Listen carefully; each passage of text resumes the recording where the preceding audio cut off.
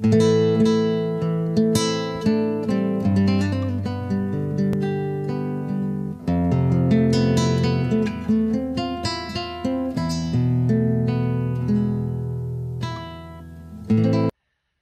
folks, thank you for tuning in to my channel, Hellstein Equine Solutions, with your host Travis here.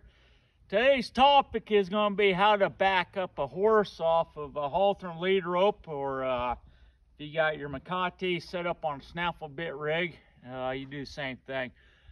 Now, with the groundwork, this is very beneficial in a multitude of ways. I use the backup from the ground. If I'm backing a horse up out of a horse trailer, I can stand by the stud door, just send energy down my rope, and they back right out if I have not taught them a cue of backing up. Second thing is, if I'm in a stall and I need them back up, I could just do the same thing. If I'm on a pack train, I'm on my horse, and the horse kind of goes forward me, I can just kind of back it up real easy, like just by using the lead rope, send energy down it. So there's a lot of good reasons to teach this. It's a good thing all the way around the board, and I'm going to demonstrate that today. Now, a couple principles we're going to use is, one I've already showed you, is promise of pressure, and that is called escalation of aid. If you haven't seen that video, please check it out on my YouTube channel here. The second principle we're going to use is the blood circle, and that has also been posted on this channel.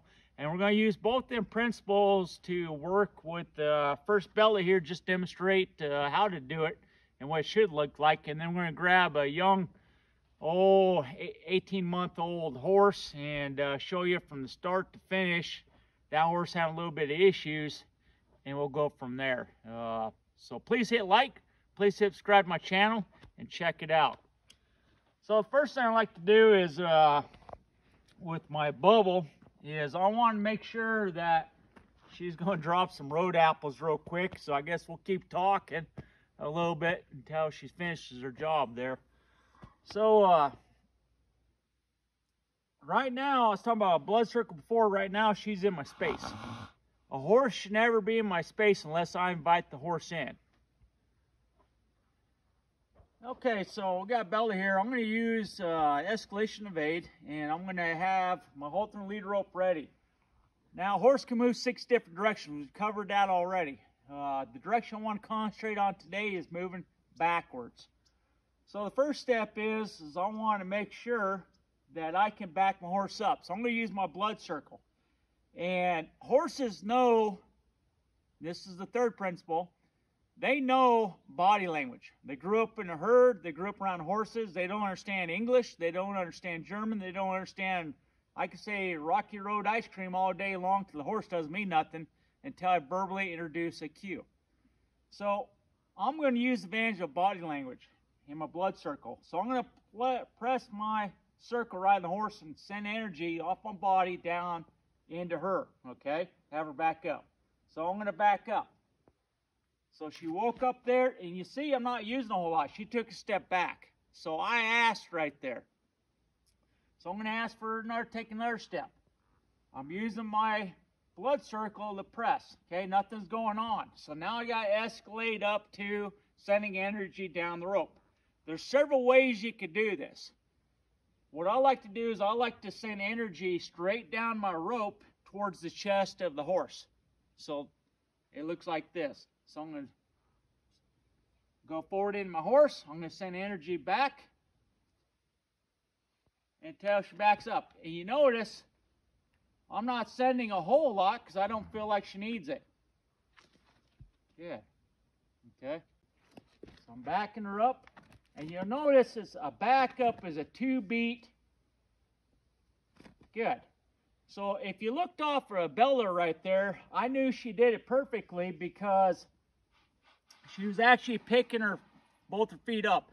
So I got a right foot and I got a left foot. If you picture me like this, okay, should be a diagonal pair backing up. So right hoof comes back, left hind comes back at the same time, diagonal pair. Left front, right back comes back, same time. That's a diagonal pair. That is a good backup. If they're just grabbing their foot and dragging it on the ground, okay, and then they drag the other one, creating a number 11 in the ground, that's no good, okay? That is pitiful. You want them to do a 2 beat count on backup on diagonal pair. That's when you know they're doing it correctly. Watch once again at the foot pattern. So I'm going to ask my body language. Okay, nothing happens.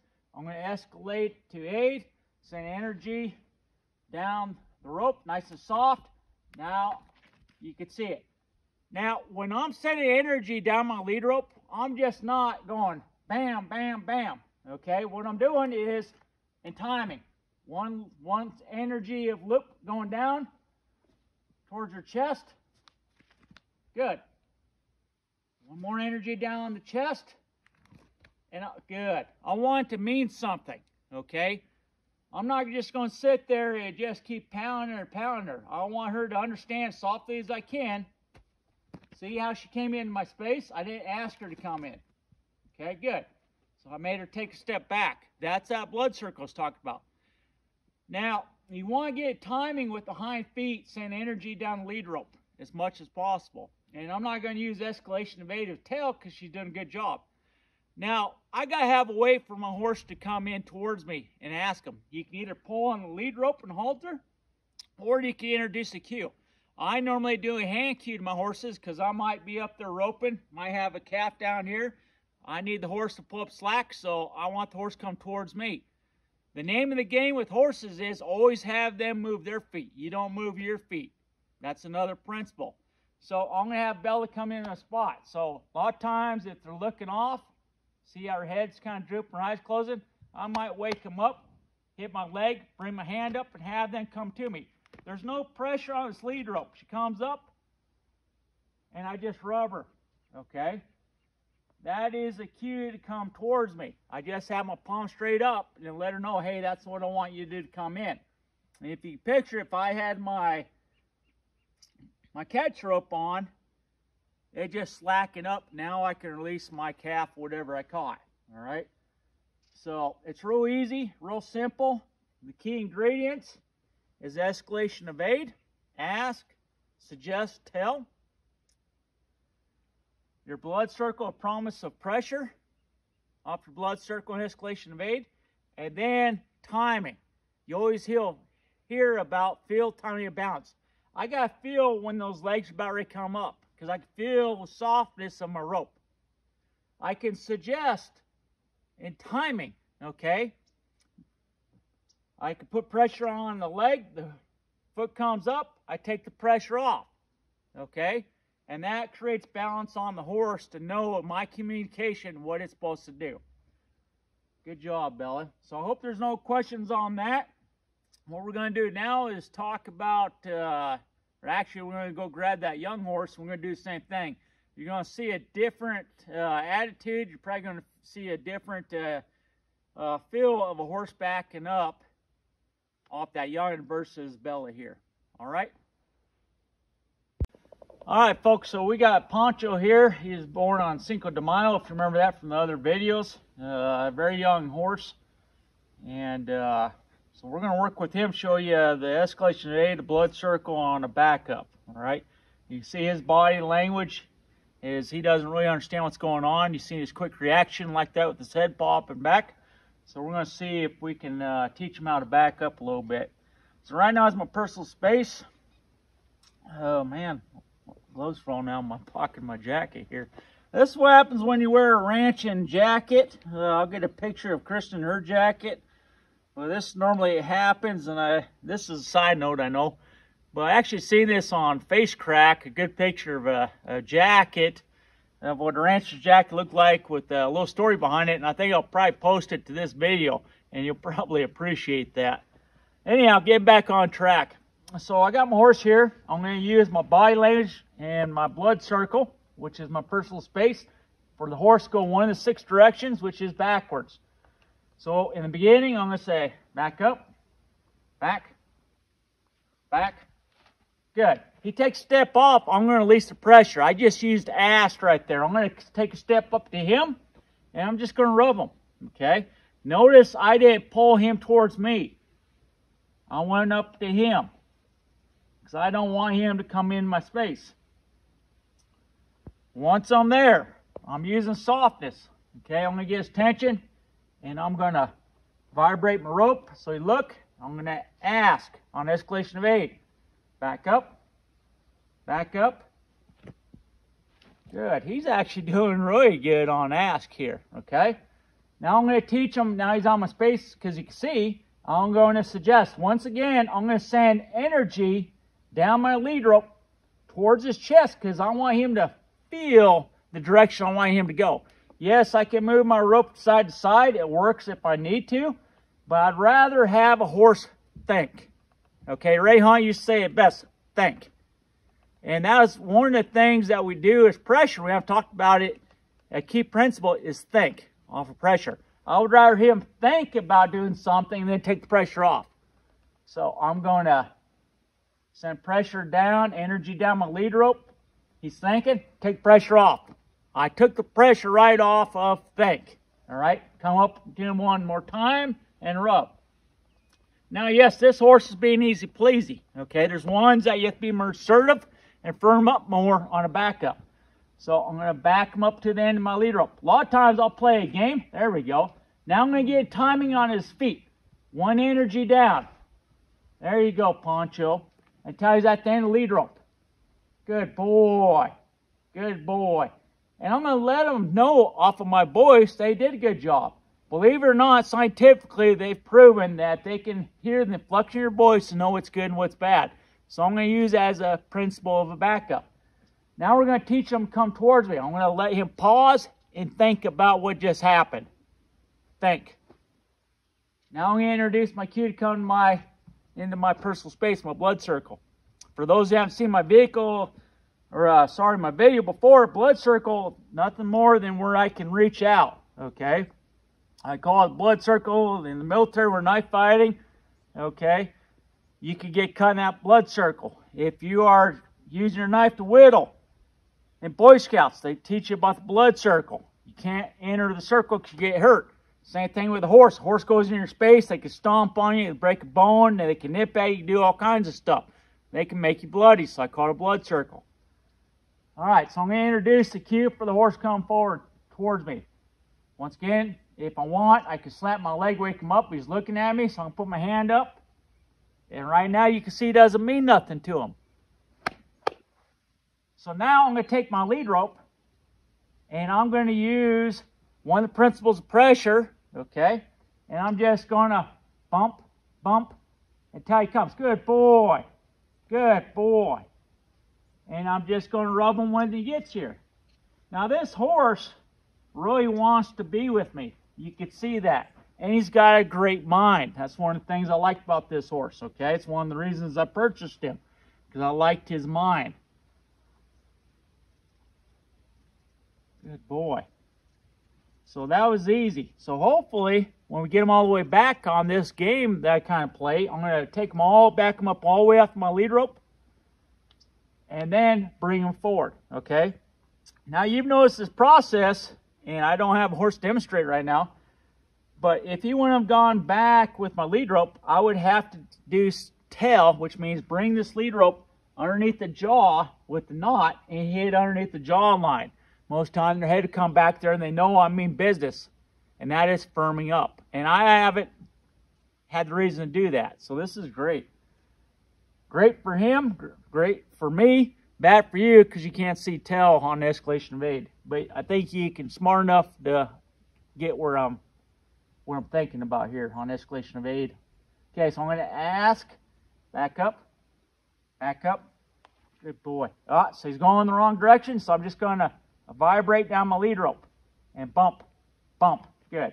Back up, back up, back up, back up. Send energy down my lead rope towards his chest. Good boy.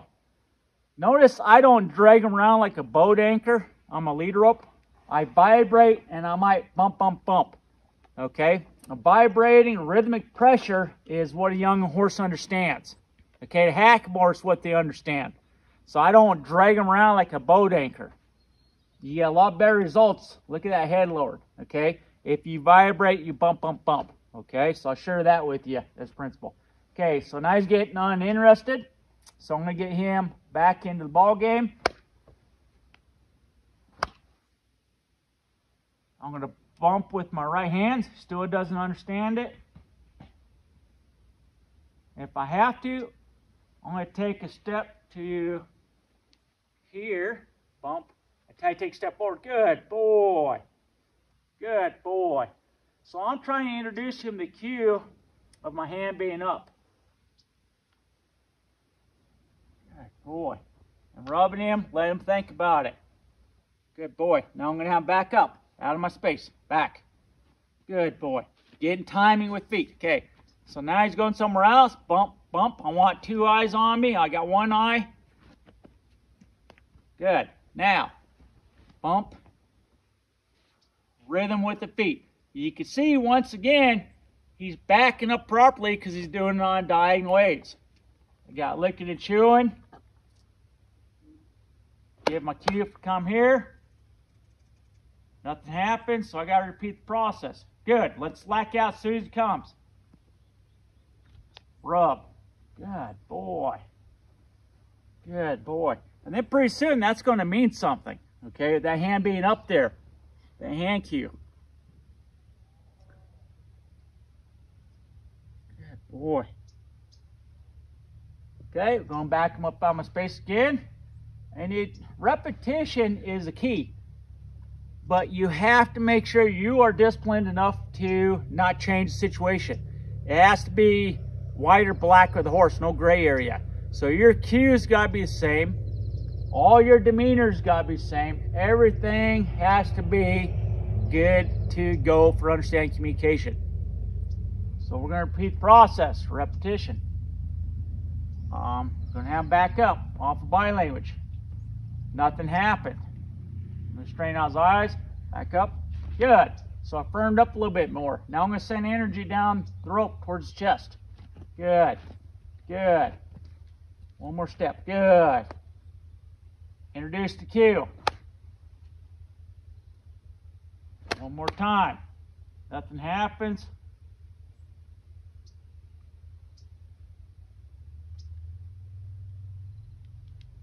I'm making the wrong thing hard, right thing easy right there, okay? Good. I got one step. Good boy. Good boy. And I'm just going to rub him everywhere. He's in my circle.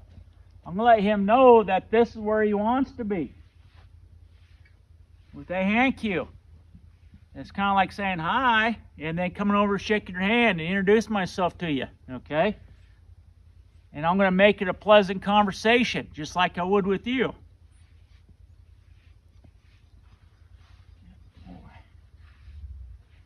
And then we just repeat the process. We do as many times as we can, okay, or we want. Now, when I think he's getting real good, I might just stop off of that real easy and then go back to it, let him think about it overnight, and repeat it tomorrow, okay? A lot of times I'll do this 5 days straight to where they're rock solid with this stuff. Okay, one more time just to see. Okay, back up, off of body language. Nothing happens. Good. There was a thought. Okay. That's going back to think. So I rewarded that thought. Back up. Okay. Good. Getting timing with the feet. Send my loops back there. Good. Okay. Now give my cue. There's a thought. There's a thought. Yes. Yes. Yes, Pancho. Oh, good boy. Good boy. And see, I didn't have to that time pull on the lead rope. So he's starting to get connection. So I'm just going to have a good conversation with him. I'm just going to rub him everywhere. And say, hey, how's that sun feel on your body there, buddy? Okay. Yeah. Real nice and easy like. It was funny, I was looking at a Facebook article, or face crack, I like to call it. And they had this lady trainer on this page and everything, and one of the clients was looking for rescued horses didn't want a cowboy to work with horses, one with a lady with soft hands, okay? And I looked at that, I'm like, that's so stereotypical, okay, on both accounts. You know, everybody pictures a woman with soft hands, and everybody pictures cowboys being rough and a rowdy crowd. And they are someone out there, but don't paint a broad stroke on everybody saying that's how it is, because it's not. I'm just going to put that out there. So when a trainer comes to you and asks for a pre-evaluation, they're looking at the horse to see what they can do to help, but they're also looking at you, okay, and seeing what they're dealing with. Make sure there's good communication. But same thing on the ownership for responsibility, you should be looking at the trainer deciding what type of cowboy it is, okay? See if that old buckaroo cowboy has soft hands and knows what they're doing. Okay, people are people. They got strengths, they got weaknesses. You find the trainer that you want, the horseman, the horse lady, whatever. Okay? All right. We're going to do it one more time just to make sure, then I'll probably stop there and go to it tomorrow. Okay, I'm going to back up, back, and time it with the feet, back. Okay, good, good boy. So I'm going to firm up there a little bit because he looked off to the side and go back to being soft. He's getting bored because he's young. So I'm going to send energy back. I didn't have to go to tail, which is send energy underneath the lead rope and smack him underneath the jaw. That would have been my last measure. Okay, get my hand. See if he comes up here. There's a thought. Yes, yes, yes, yes. There we go. So he's getting the cue down. And that's why I challenge you. Challenge you to be as soft as you can on this, teaching your horses to come up to you off that cue. Now, some people do this. Some people do this because this is the shape of a horse's head in their mind. It doesn't matter what hand cue you use, just as long as you're consistent about it, all right? Okay. Well, I hope you like this. I hope it helps you out. It's just one technique. We'll have more videos on different methods of the backup of a horse. Yeah, it's very handy. Because remember, when you cue into something back up, make sure you have a cue to bring them forward on you, okay? So I hope you're doing well. Shout out to the Air Force Academy rodeo team. Yes, they do have a rodeo team at college level up there at the academy. It was great being a coach there for 5 years, teaching horsemanship to them. Right now, they're practicing out there in the snow yesterday. I was checking the traffic on it. And I do miss them. And please look them up and support any college-level rodeo teams. They need the help and they need sponsorship. Off that note, take care. Now you have the knowledge, and the knowledge is the solution. Adios.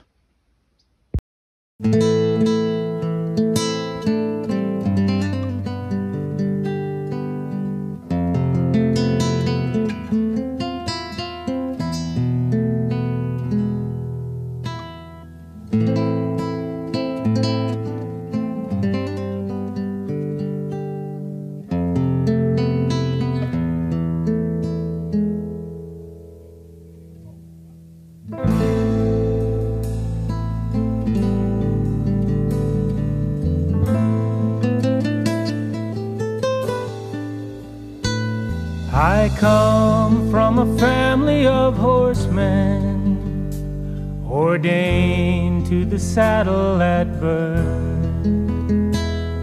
For better or worse, neither blessing nor curse, just the